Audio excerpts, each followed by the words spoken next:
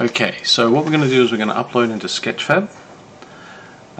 From here you can basically see this is pretty much what the Sketchfab page looks like. Up in the top right corner you'll probably have a create your account or login account. Choose whichever one works for you. When we need to, we'll click on the upload button.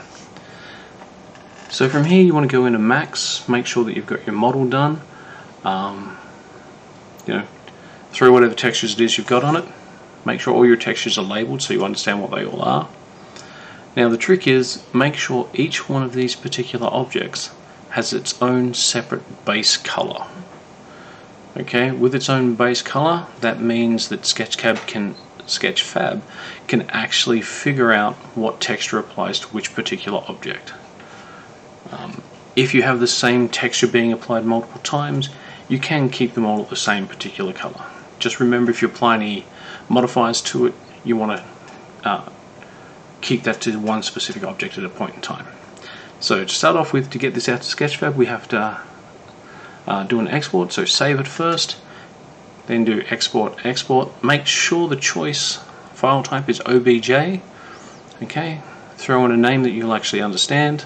So in this case I'll use transport2. Click on save. This pop-up will appear. Just click on export. The system will then calculate everything. If you do have issues with this, it could be that you've got some splines in your model. Jump back in, convert them all to polygons. Once you've done that, we now jump to the desktop, create a brand new folder. So in this case we'll call it transport2.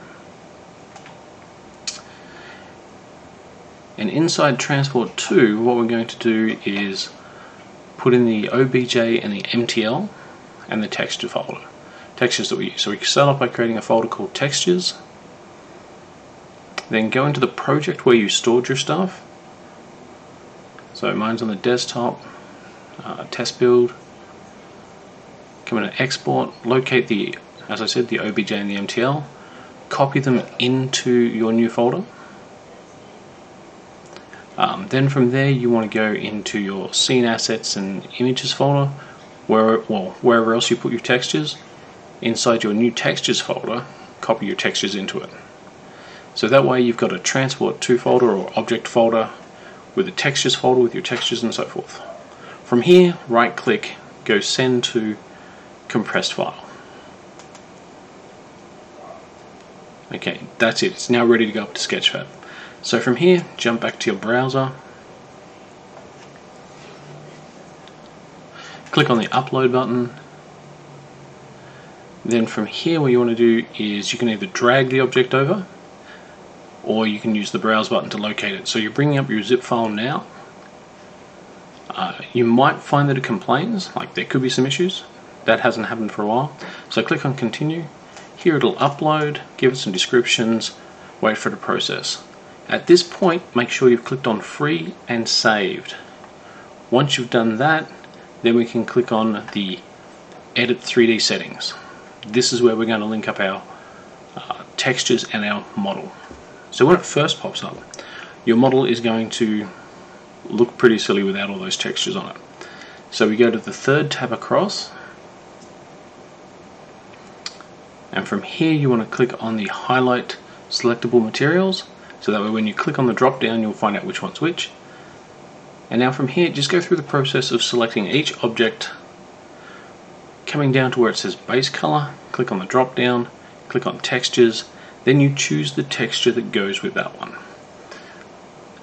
It'll basically go black to start with, and then it'll apply the texture that you've got. So any manipulations or changes you've done in Max will actually carry through here, and then just rinse and repeat the entire process for every object that you've got. So once again, remember, if your base colors are the same, that will be registered as one object, even if they're not connected. That's how Sketchfab will recognize what it is. So from here, as I said, you just run through, find each object, go through the textures, find the correct texture and put that on. Okay?